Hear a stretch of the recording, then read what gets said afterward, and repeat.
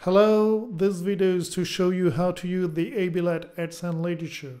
First, take it out of the pouch, put it in the right position by turning the knob at the bottom, open the flap at the back side of the pouch, and take one of the pressure plates out.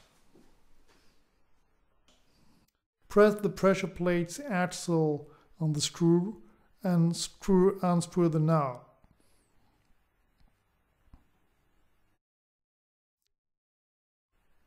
Here you can see the pressure plate is set. We show you this again by taking off the pressure plate.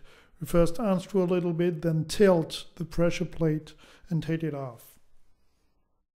Then we can exchange with another of the pressure plates in the small pouch. Pressure plates are made of solid brass, so they're very sturdy pieces. There are 3 pressure plates provided with each XN ligature so that you can adjust to the exact sound you want from your saxophone or clarinet. So again, press the axle of the pressure plate on the screw and unscrew the knob.